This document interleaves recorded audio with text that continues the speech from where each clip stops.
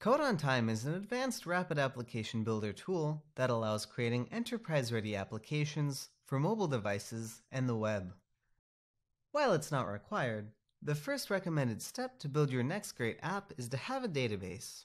In this example, I have a simple test database hosted via Oracle that contains a list of products, organized by category, and with some information about suppliers.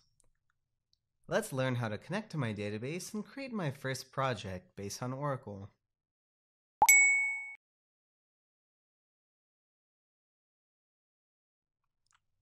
In order to connect to Oracle from the app generator, we'll need to install Oracle Data Access components.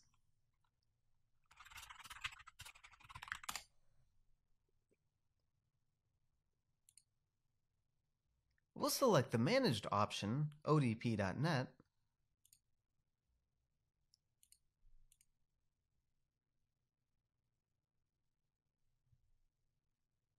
and we'll unzip the file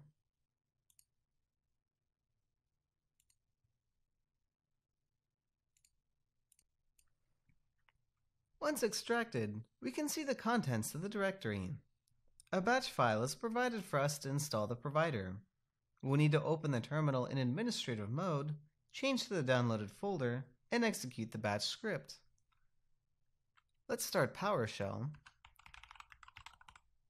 making sure to run it as administrator. We'll change to the correct directory, and we'll run the following command.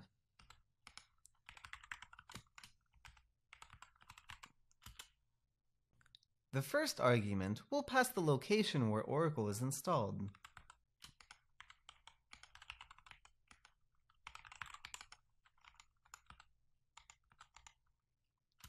The second argument specifies if we want to install the 64-bit or 32-bit version.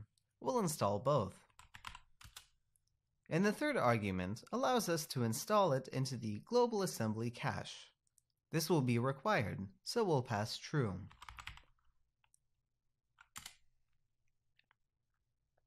We can see that the operation has completed successfully.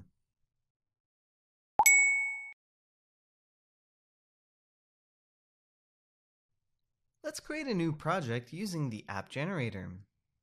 First, we'll provide a user-friendly name,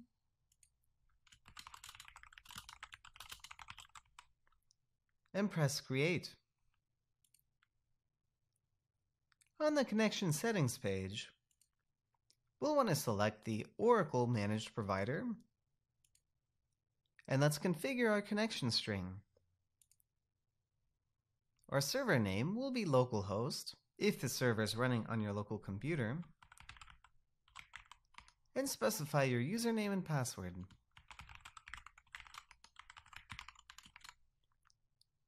We can press Test to ensure that it works.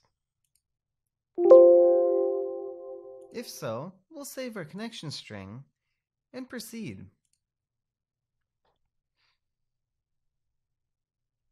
The next step will have us defining our models. These models represent how the database schema is perceived by the app builder and is used to compose a set of controllers, views, fields, pages, and other elements. Let's start with products.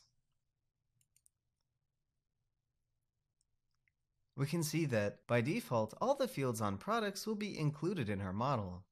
It'll also explore any foreign keys and pick up related fields as necessary. The first required string field will be taken as an alias of the lookup. We can also go ahead and grab additional fields to borrow. For example, the city and country of the supplier. We can also create calculated fields within the model by clicking on the +SQL button, specifying a name, and setting a formula.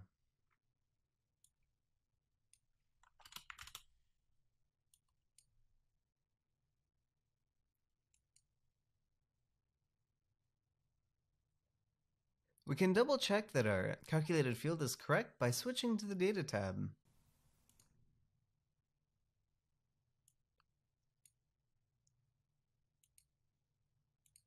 seems like it is correct. Next, we'll want to sort our products by product name in ascending order. Let's go ahead and save the model. Let's make a model for categories. We'll sort by category name. Save. And let's make one for suppliers. And we'll sort by company name.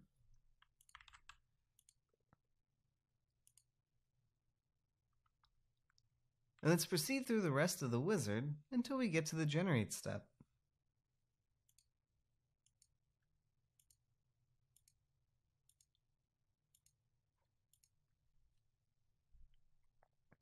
We're now ready to generate the app. Go ahead and press generate.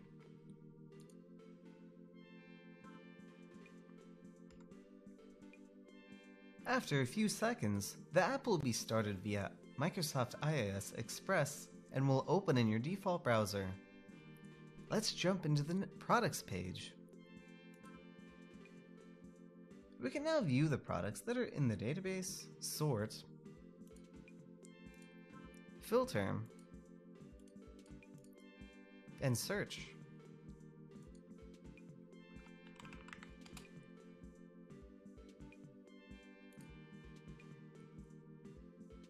We can make reports out of the data,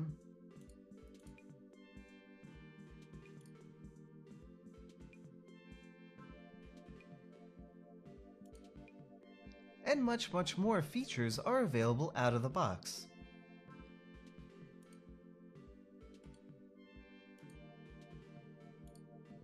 Learn more about building advanced apps and implementing custom business logic by checking out our other videos on this channel.